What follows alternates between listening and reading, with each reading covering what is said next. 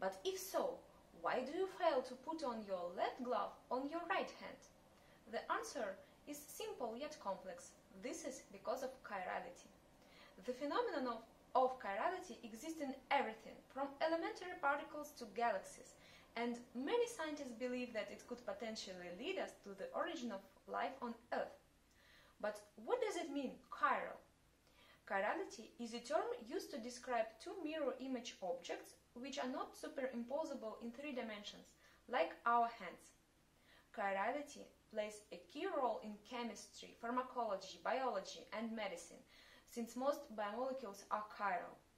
Pharmacological activity of many drugs directly depends on their chirality. For example, left-handed penicillamine is widely used in rheumatism treatment and is depicted here as a cute puppy, but when it looks in the mirror, it sees there a terrible monster, and this is not surprising, since right-handed penicillamine could lead to blindness. Creation of molecules with particular handedness is not an easy task, but not for the nature.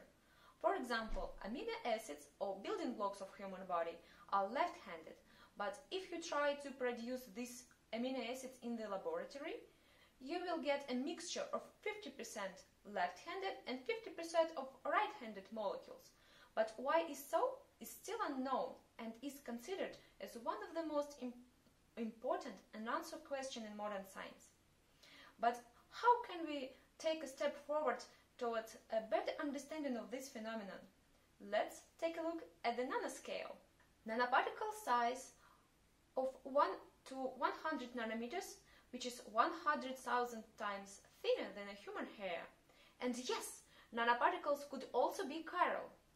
Similarly to left and right drug molecules, left and right nanoparticles demonstrate different biological activity. In particular, they have different toxicity regarding living cells and different antibacterial activity. At first glance, it may seem that there is a gulf between the chiral nanoparticles and the answer to this fundamental question. Nevertheless, researchers from the Kotov group at the University of Michigan believe that chiral nanoparticles can bring new insights in this direction. Consider the following example. Individual nanoparticles assembled in flat ribbons. Illumination of the ribbons with light resulted in a twisting of ribbons, and the formation of left and right ribbons was with an equal probability. But light could also be chiral. Physicists call it left and right circularly polarized light.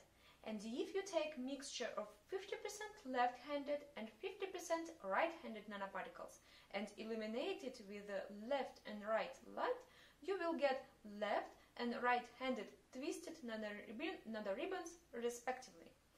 The ability of nanoparticles to retain the information of incident light could allow a better understanding of the origin of biomolecular homochirality. Indeed, astrophysicists discovered that the emission from the early stars was circularly polarized. There are numerous varieties of mesoscale and nanoparticles in interstellar space, which could absorb this light and become chiral, and then transfer the chirality to biomolecules via some mechanisms. If we can answer how chirality works on the small scales, we can project and expand it to larger ones and get a better understanding of how our universe works. So, chirality matters, and the next time your child tries to put his right shoe on his left foot and fails, tell him that he's wrong, but it is chirality to blame. Thank you very much.